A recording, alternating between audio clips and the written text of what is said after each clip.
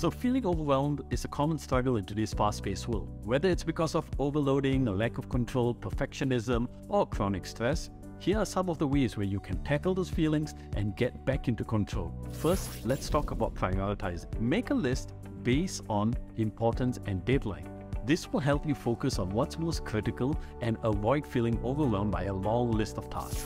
Next is self-care. Engage in activities that will help you relax and recharge. Whether it's exercise, meditation, or hobbies, taking care of yourself is essential in preventing and overcoming feelings of overwhelm.